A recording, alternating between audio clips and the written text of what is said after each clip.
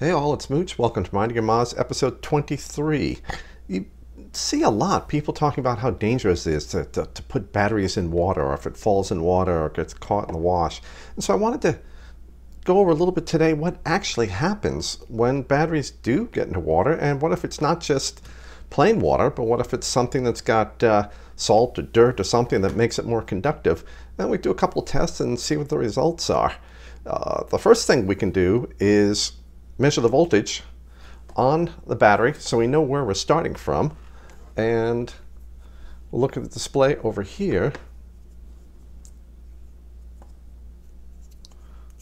because if it's getting discharged in the water we want to see that, and we're at 4.204 volts fully charged.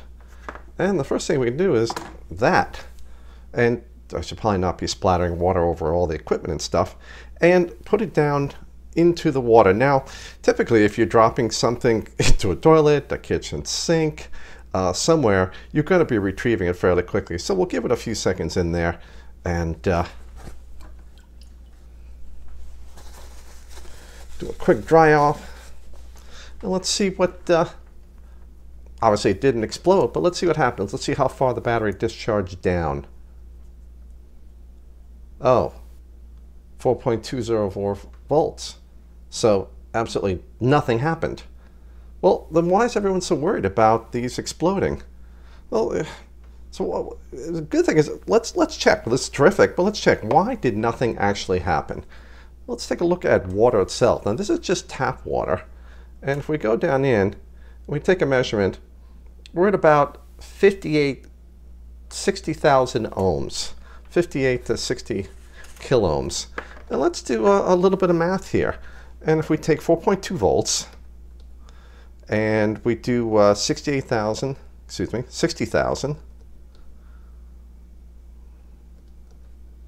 ohms, we've got 70 microamps. That's all the current that's flowing from here through this water, 70 millionths of an amp. Water is actually a lousy conductor of electricity. That 60,000 ohms resistance, about that distance apart, you don't get a lot of current flowing from something that's got voltage this low. Now, the reason why water is very bad when you have very high voltage, like coming from the AC mains, 120 volt, 220 volt, is there's a lot more voltage pushing current through the water. And it only takes a little bit of current, milliamps of current, to stop a human heart. So that combination of being very easy to stop the heart with electric current and very high voltage from the wall pushing enough current through the water, that makes water so dangerous when you're dealing with electricity from the wall. But from a 4.2 volt battery, there's just not enough voltage to push current through regular tap water to discharge this. At 70 microamps, it'd probably take, I don't know, a year or two or something. 70 microamps is about what this thing discharges on its own internally as its self-discharge rate.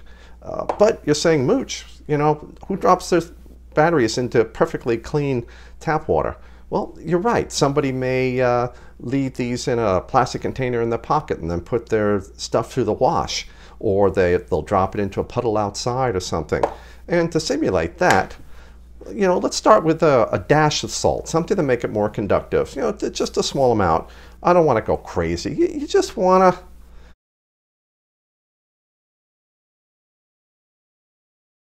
to, just a small touch. I don't want to go crazy with that. And we'll just try to get enough of it dissolved here.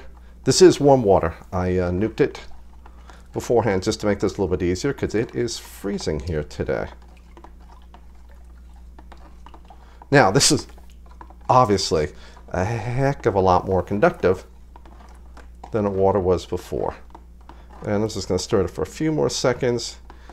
Usually when the salt's being dissolved, when you start to see it going a little bit clearer, not as cloudy. And I'm just starting to see that now. Yeah, I don't feel any more scratchiness. Okay. And let's confirm our voltage. 4.204 volts, and in she goes. Now, I don't know if you can see that at this end. Do you see that bubbling? That's the electrolysis. That is current flowing. That will eventually eat this battery alive and release the contents into the water. Now, that's not a big problem. It makes it toxic, but it isn't exploding. But obviously, something's going on. Current is flowing because we're getting that electrolysis. Okay, let's take this out.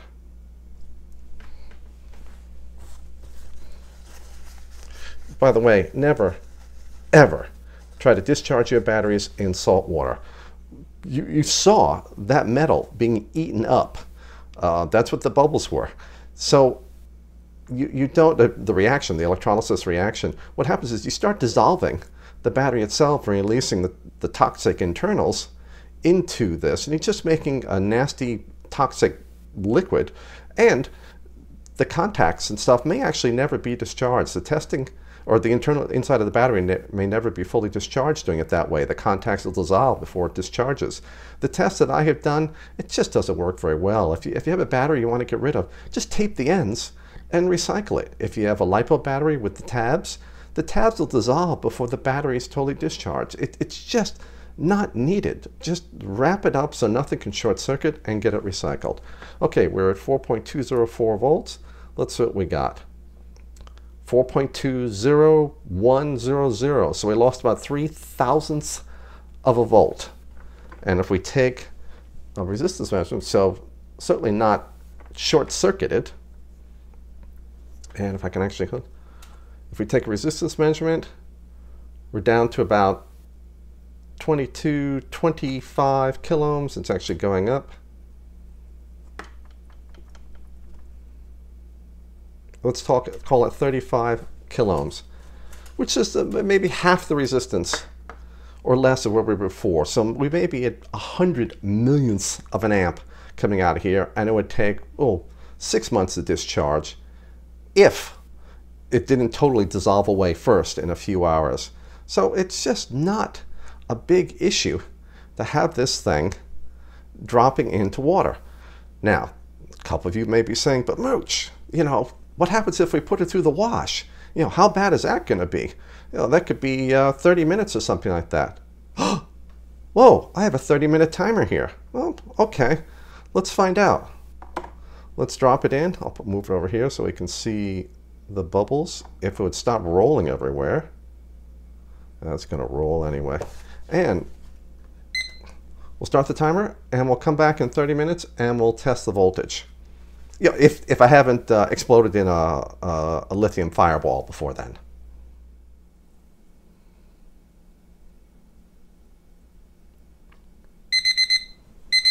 Okay, that is our 30 minutes. As you can see, we've got an interesting brew here. Excuse me. And you can still see the bubbles from us splitting the water into hydrogen and oxygen. And let's take this out of here and check what the voltage has dropped to. I don't know if you can see that, but that terminal is a disaster. It is severely corroded, and eventually that would corrode away, opening up the interior of the battery, releasing the organic solvents and all kinds of other nasty stuff. Okay, let's see if I can actually work through the corrosion and get a voltage reading here. Okay, we're still, even after a half hour in that pretty dang salty water, we're at 4.13 volts. So there's very little current flowing. It's not a good way to discharge a battery, what I warned against before. And you just don't have to worry that much about a battery dropping into water. Now, no one can say it's safe to drop a battery in water. I don't know what's going on inside your battery. I don't know its condition. Maybe there was impact and it landed in water. I don't know. But the water itself isn't causing a problem. Now, some of you might be thinking, well, wait a minute. What about the lithium that's inside here? A lot of you have seen the videos where lithium and other metals explode in contact in water or in chemistry class or something. Well, thing is, for in a rechargeable lithium-ion battery, there is no metallic lithium. The lithium itself is bound up into metal oxide, or rusted couple of metals, powder, that does not react with water. Now, you get minor reactions with some of the solvents and other ingredients in here, but there's nothing violent, nothing energetic, excuse me, nothing like what you see in the videos when they take a hunk of metallic lithium or sodium or potassium or something, another metal like that, and expose it to water. It's only in non-rechargeable, or what they call primary lithium metal batteries, where you get metallic lithium, and it becomes a problem. Here's just a comparison between a new contact and the one that's been discharging, foaming away inside. And like the warning at the beginning of the video, please don't try to recreate anything that you've seen here. I'm doing it so no one else has to. I can't say a battery is completely safe if it drops in water, because it's not safe to use these things anyway. They're never meant to be used outside of a battery pack. But water itself and batteries, lithium-ion batteries getting wet on its own is not a problem. If it's just fresh water, shake out the water. Don't put it in rice. That's useless. You're just trapping the water inside of it. Put it in front of a fan or something. For goodness sakes, don't heat up the battery to dry it out. If it's dirty water, salty water, or went through the wash or something like that, you may have to unwrap and rewrap the battery, unwrap it, dry it off, because if you get salt water or something underneath the top insulating ring, that can actually attract moisture on a humid day and start discharging the battery slowly. You might feel the battery and feel it's a little bit warm because the moisture is activating the salts that's trapped underneath the ring. So it's best, if you're completely comfortable doing it and you understand the minor risks involved, to rewrap the battery and cleaning it off anything that may have gotten deposited on it when you dropped it in. So water itself, not a problem. Thank you for watching.